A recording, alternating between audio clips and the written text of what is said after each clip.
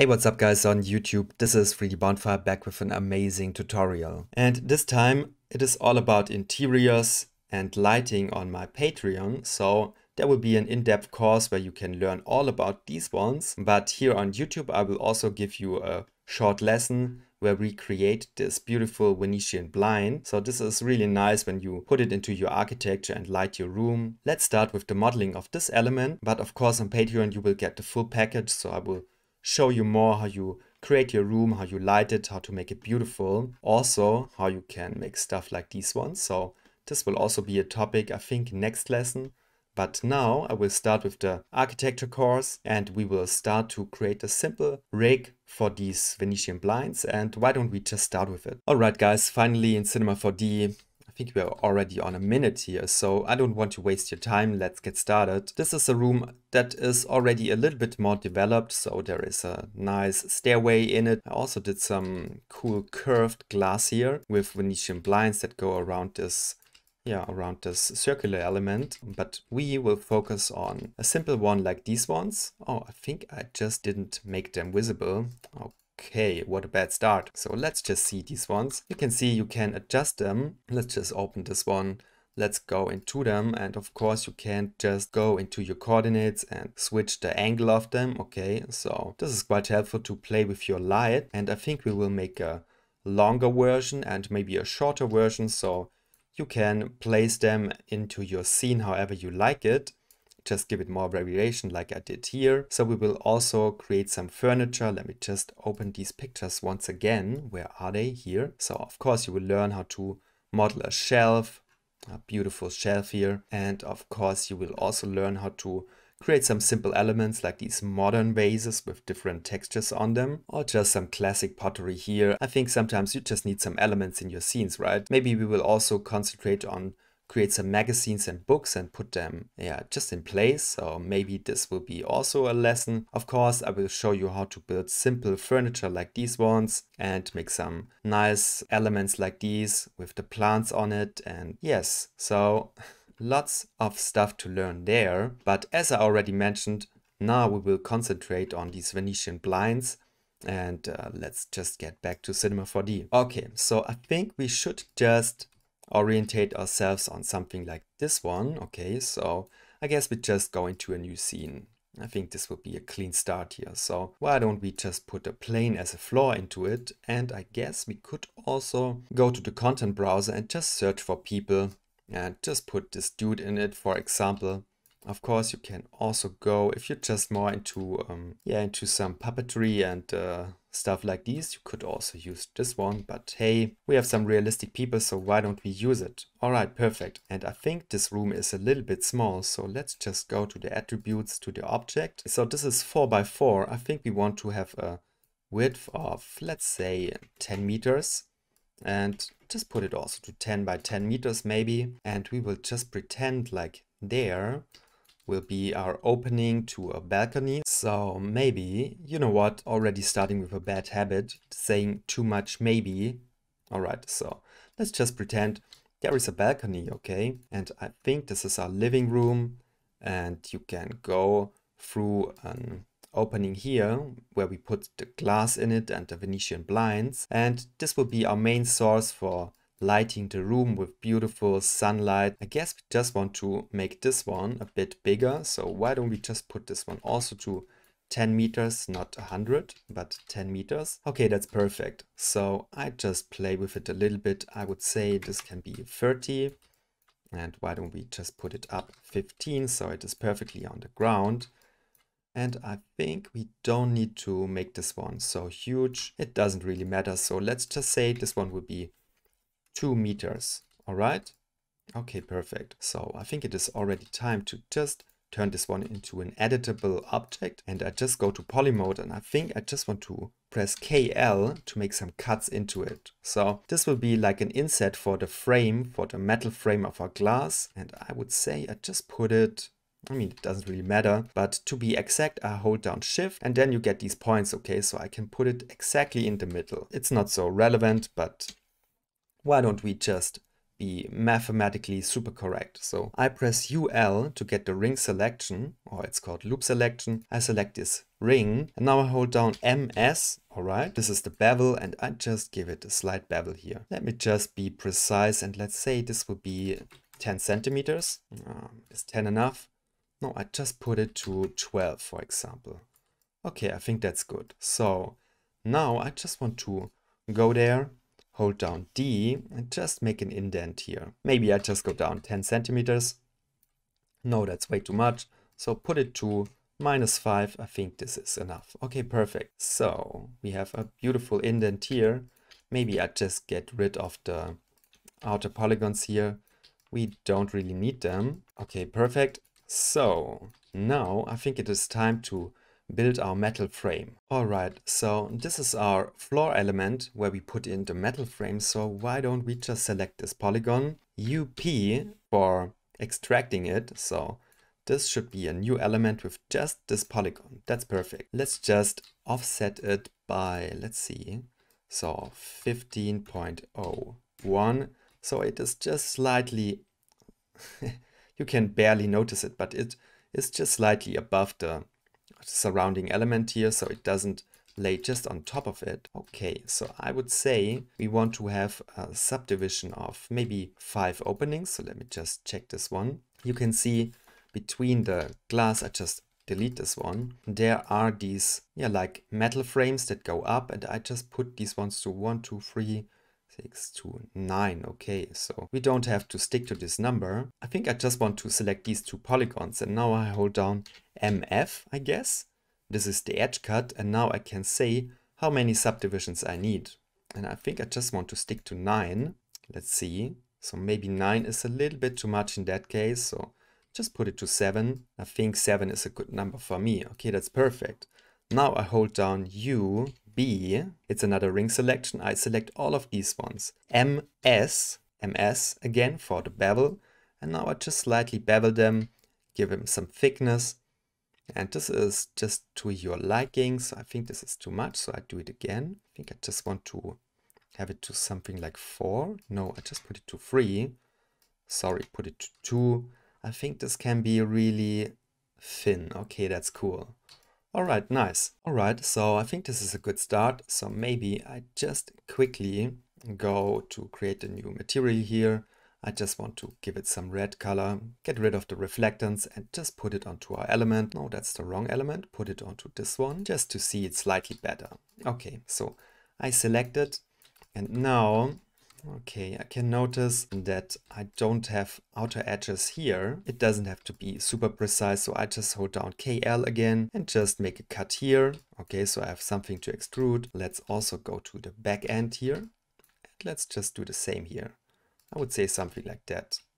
That's perfect. Okay, cool. All right, so we should have something like this with these pieces we can extrude, but I think now I just want to make a new layer. So I switch to my layer manager here. I don't need the layer for the render people, so kill this one. And I just put, let's call this one framing. And let's put it on a layer and let's call this one also framing. Let's just pretend we are precise and work with exact named layers. So solo this one. All right, and I think before I will extrude these ones up, I guess I should make a slight border here also. So I think I just want to KL, use the knife again, and let's make a cut in the middle. Okay, I hold down Shift to get these points. Now, this one will be also subdivided and I just go to, I think I would just want to go to this point, doing the same here and go to this point. Now, this is exactly mirrored from the left to the right. Okay, that's perfect. And I think now could be the right time to extrude these ones up. Or you know what, I hold down UL and go to stop at boundary loop. And now I just hold down Shift and select these 2 lines here, go to my scaling and I just want to put them slightly into it. So I think we just want to have a bigger frame around it. Okay, that seems to be perfect. And now I hold down STRGA, select everything, I press D and just bring it up. Let me just go out of the layering and let's just go into the lines mode. I just want to put it up to somewhere around the floor element. Okay, maybe I just want to put it a little bit higher. That seems to be fine. All right, cool. Go back into it, and now I just want to select all of these elements, not these ones. Sorry, that was already a mistake, so hold down Shift to get rid of these polygons. Now I just select the elements I want to put up, alright? So let me just quickly do this. The next one should be the last. Okay, that's nice. Alright, so now hold down STRG to just extrude them up. When I hold down also Shift, I can go in increments of a whole centimeter. So I just go to, for example, 2 meters. And I think this is a good start. Alright, so this is 2 meters high. I just want to put the guy there. I think it's one. He is, how big is he? It's 1 meter and 82 centimeters. I just want to check it.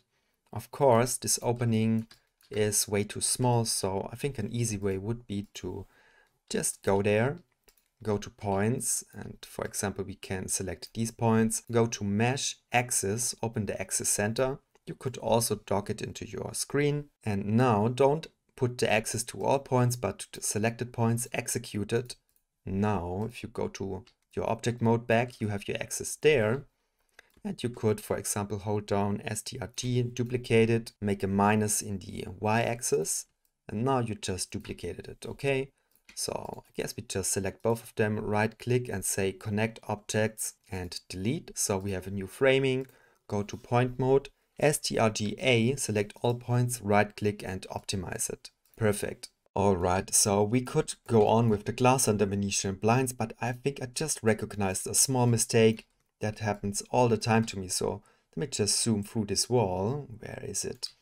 Can I just look inside of it? You can see there are 2 polygons that shouldn't really be there. It happened in the extrusion. That was my fault when I duplicated the framing and then collapsed it into connect objects and delete. I should have gotten rid of these polygons. So you know what? I will just go through them, zoom in and just kill these polygons, and then we can continue. And I can also tell you why this is relevant. So when I hold down UL and I just want to go around the loop here, UL, you can see that because of these polygons inside of it, I will not get a clear loop around this framing. So this is just an error. So that's why I just have to spend this minute and I just kill these polygons. Alright, after you killed these inside polygons here, hold down STRG-A, select all of them, and you can also see there is another mistake. So when we just flip this one with the minus y-axis, the normals got inverted. So just right click and just say align normals. All the normals should just face outwards. Now right click and optimize it once again. And now I think we have a clear model. So I just think we should enhance this just a little bit more. So when we put glasses between these framings, we should go with UL into the poly mode and select, for example, these 2 loops. Let me just see it on one example here. Hold down I for inner extrude, make an inner extrude. Be sure these ones are connected, so put it over 90. Let's see, so now they are connected. And then hold down D and just put it in. And you can see now we will have a beautiful framing that goes around the metal frame and you can put your glass inside of it. So let's just do this one for all of them. Alright, so let's do the selection for all of these framings and just go back that you get rid of this inner extrude we just did right now. So now we just select all of these ones. So go from left to right or right to left or just randomly pick it however you like to organize yourself. Just be sure you don't select the wrong polygons. Go around it, and this barely took more than 10 seconds. So we selected all the relevant polygons. Now hold down I. Now make the extrude inner for all of them. Put it, for example, to, let's see, I think this is a good value of 2.4. Okay, it's not really relevant, so put it 2.5 or whatever you like. Now hold down D to get the extrude, and now just extrude it slightly here. Can't go too far, otherwise it will penetrate through itself, so just go in slightly and just be sure you don't create caps. And now I think we should have a beautiful indent on all of these framings, and you could put some glass into it. So That looks so professional, right? And let's just see how we can do the glass here. So I guess we just want to select these 2 polygons and maybe, no, I'm sorry. We will continue, select all of these polygons, just the inside 2 polygons, of course. Let's just select them. Let's continue the selection. Let's just continue it. And now I hold down UP to split them into a new framing. Let's call this one glass. Let's get rid of the material. Now hold down I to inner extrude them ever so slightly. Just be sure you have a safety zone around it.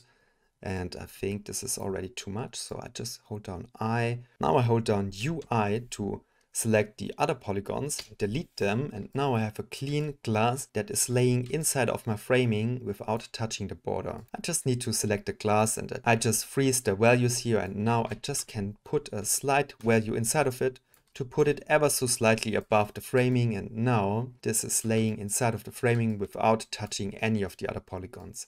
Let's just put it to -1 centimeter. That's enough. Okay, cool. Now this is my glass. I hold down D to extrude them. And you know what? I just go up to, what's the value?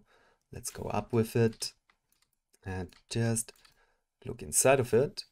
Go to somewhere around here without touching the framing. That's perfect. So now we have an exact glass inside of a frame, and now we can go over to the Venetian blinds. Alright guys, and you know what, we just make a little cut here and we'll continue in the second free YouTube training where we finally built the Venetian blinds. So I think we did some good preparation with the metal framing here, but now let's just continue in part 2, which will also be free on YouTube. So I hope to see you there. Thank you so much for listening so far, and please, if you just like these videos, just think about to subscribe to my channel, ring the bell, and just give me a thumbs up. Or maybe you will even think about to become a Patreon to get my full package of knowledge. Thank you so much. See you in the second part. Bye guys.